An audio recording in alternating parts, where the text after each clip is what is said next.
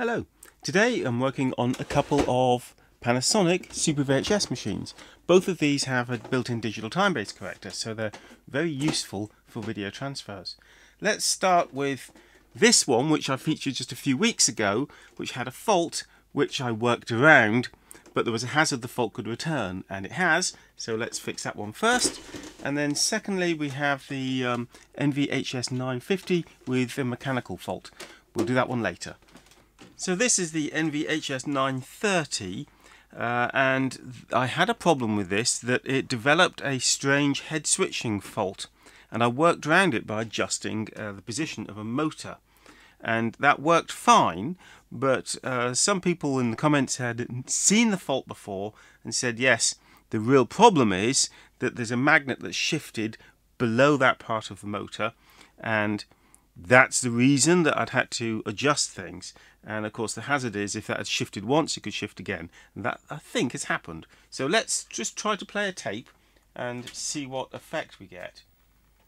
Well, at the moment we're getting pretty much no picture at all, which just looks like clogged heads. But that is not what I believe was going on. Well, maybe partly what's going on. But the problem is, I think that we can see a big line in the top of the picture when you see a picture at all.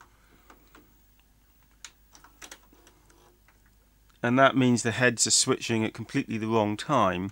So it's trying to play back fresh air rather than videotape. So I'll need to take the head motor apart again. It's fairly easy. Let's get stuck into that. So I had previously made a workaround adjustment to the position of this motor. It's supposed to be normally vertical, and I'd rotated it by about 45 degrees to get the head switching point roughly right, and then you let the machine do its own fine adjustment. It's got a procedure in it to do that. But clearly the motor is all wrong because the magnet beneath it has shifted. So let's take this apart, get to that magnet and correct its position.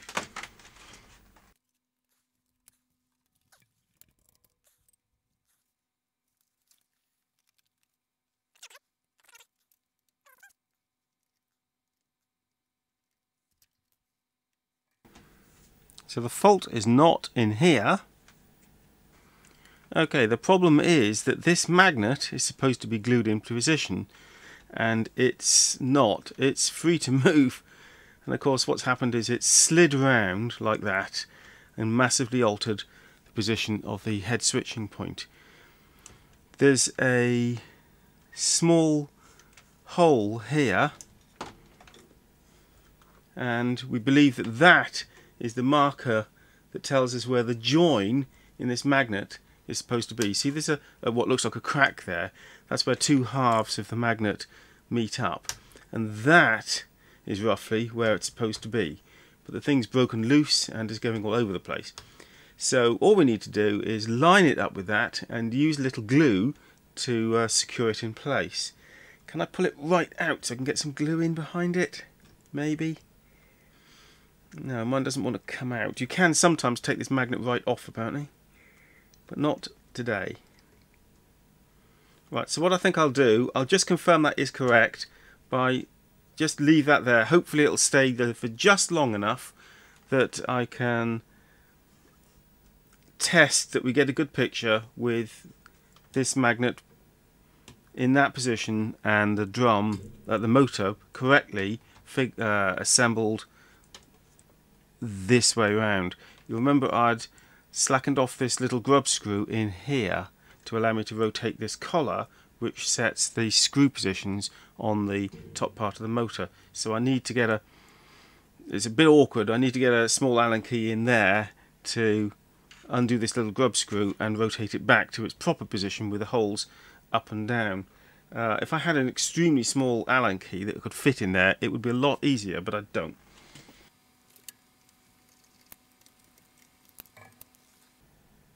So by taking this part off, this is the part that's got the slippery magnet, I can rotate this collar back into its proper place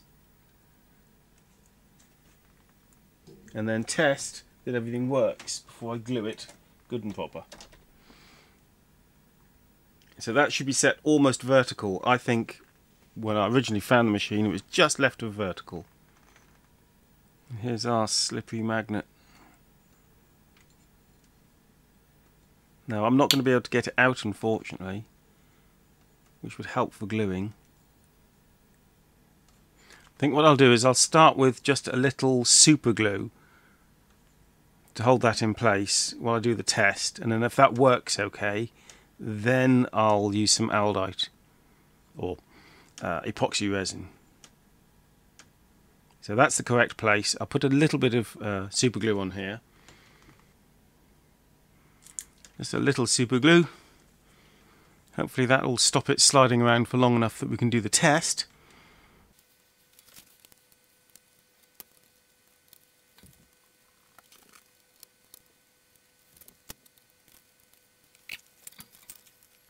Okay, hopefully that's close enough. Let's see if we get a picture at all. Though we may have clogged heads as well, that could be a separate issue. I'm just going to wind the tape a little bit. Okay, that's close enough. I will now glue that magnet in more permanently and then do the head alignment procedure for the machine.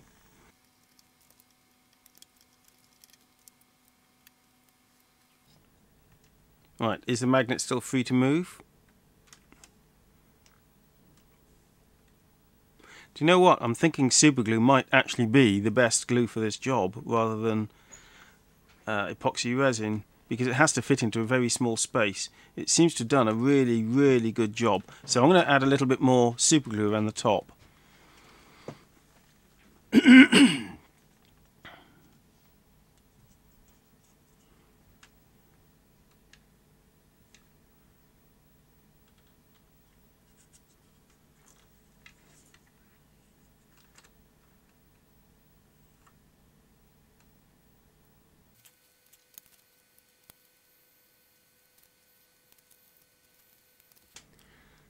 Okay, we'll now go through the procedure again where it sets up its own head switching point more accurately than just the mechanical adjustment. And I did this in the last video. You press fast forward and eject simultaneously for 3 seconds. The fast forward button on this is dreadful. It's this thing that only works when it feels like it.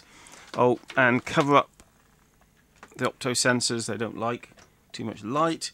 So we've switched it on, fast forward and eject for 3 seconds, and then it goes into this mode. It's got 103 on here. We need to press fast forward and eject simultaneously twice to get that to 2. There we are. It had already done one of them because this button here, this fast forward, is terrible. Then press eject for 3 seconds and those segments should go off or flash. Yep, that's working. Don't know if you can see that, I do hope so. That's gone off. And then channel up, which is on the remote control. Oh no, you can do it on here once. Then you get 1 on there. And then insert, well, you're supposed to use an alignment tape, but we don't have that, just a tape we've recorded on a new Super VHS machine some years ago. And if it works, it ejects the tape. And if it doesn't work, it comes up with an F2 or F20, I think I had last time, error message. So now, that should be in good working order. And then you can release the service mode by pressing these buttons until you step round to normal operation, like that. Now, put a tape in, and we should be good. So that's working fine now. And I will, before we go, test the hi-fi sound as well. So that's that machine fixed. Let's work on the other one. So this is NV-HS950 with a K mechanism, and it's got intermittent loading problems, and regular viewers to my channel will know what's wrong with it already. So it may work. Let's listen to it. It did work that time, and that's playing fine. But we'll try that again a few times.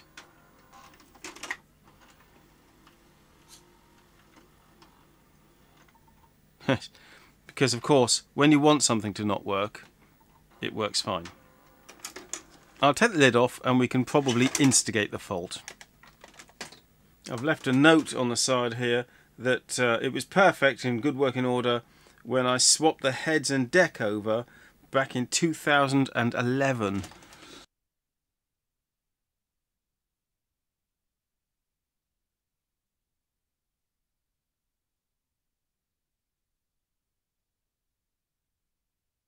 At this point the microphone fell out of our main Sony camcorder, which was a terrible nuisance. We lost sound, so we're in voiceover mode for a little bit. I tried holding the guides back during loading several times to put a little bit more load on the loading motor, but it didn't instigate the fault today. But anyway, we know the cause. It's a loading motor coupler, so we need to get the loading motor out. Now there's no access from underneath the machine, even though it looks like there might be, because there's a big metal panel at the bottom, but if you take that off it gets you nowhere. So you have to take the deck out. Now we start by taking the front off, which is some clips.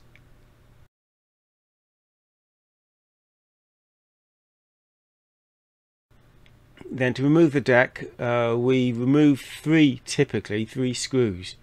There's two at the front and one at the back. Now the ones at the front, you need to slide the carriage out of the way a little bit, and you need to release a catch on the left, the top left, just under where the light is, unfortunately, on the left hand side there. Remove that, release that catch from the top, then you can undo the screws and take them out, and eventually get to the point that the deck is now loose. Now of course this is all much harder if you have a tape stuck in there, because you have to take the carriage off and retime that when you put it back. Now let's disconnect it all. We have the head amplifier cable at the top, there's an erase head cable, there's an audio control head cable, there's a deck flexi cable. On some decks that have got this K mechanism, there's a transistor mounted here on the back right, uses the deck for cooling heatsink, so you may have to unplug that. Unplug the head motor cable from the PCB, unless you've taken the head amplifier off anyway, because the connector goes underneath that, but it's a little bit awkward to get to. And in this particular case we seem to have a fourth screw. Wasn't expecting that. Midday, almost lunchtime. Deck out. Now to remove the bracket that holds the loading motor, there's a little clip at the top. You have to sort of squeeze two plastic lugs together to get that out, and then we can remove this. Well, we'll first remove the screw and then squeeze those lugs and wiggle it and jiggle it, and also be careful with the pin at the far end, and then eventually you'll get the bracket out. So now you need to release the clips that hold the motor in. There's one at the back, two at the front. There's a clip for the connector, and there's a clip that goes at the far end of the motor shaft. When we've got that out, we can take off the outer pulley. It just pops off, and inside is the coupling, which is the problem. That splits. Now you might be able to glue this, but we're extremely lucky we have a few spares. Before you remove it, note that there's a small gap at the end of the coupling to the shaft, so you're supposed to set that gap exactly. There was actually a tool originally supplied for refitting just this part, which is, I would say, overkill. Now when we have our new one, we have to push that on, trying to leave the same gap, which is tiny, you know, just basically refit it. I think there's enough oil in here already. I'm not going to add any more. And then you have to reassemble it all, so you have to put all those clips back on. The one that's easy to miss is the one at the end of the coupling or the end of the motor drive. So put all that back on. There's also one for the connector, so don't miss any. And then we have to refit the bracket to the machine, which is a bit fiddly because you kind of got three things to do at once. There's the clip at the far end of the bracket, which you need to slide on, but you've also got a plastic actuator that goes through the deck, which you don't want to crush, and you've also got those little prongs that you need to try to get into the deck without crushing them. So you kind of have to wiggle it and jiggle it and try to get all of those things in at the same time.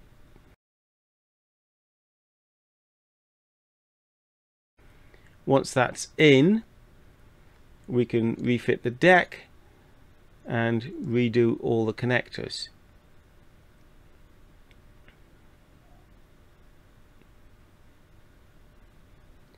When it comes to refitting the front panel, it's extremely important that you open the cassette door before you slide the front of the machine back on.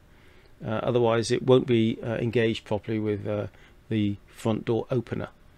There we go.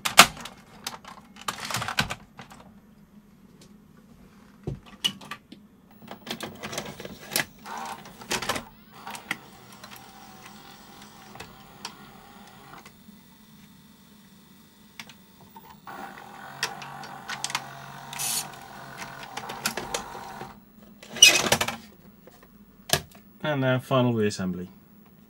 There's some rubber pads here that keep falling off. I believe they're supposed to be there, so I'll use a dot of glue to hold them in place. Okay, let's do a final test. So we have good picture and stereo sound. This particular tape's a little noisy. There's a 3DNR feature. You switch it on, it reduces the noise a tiny bit.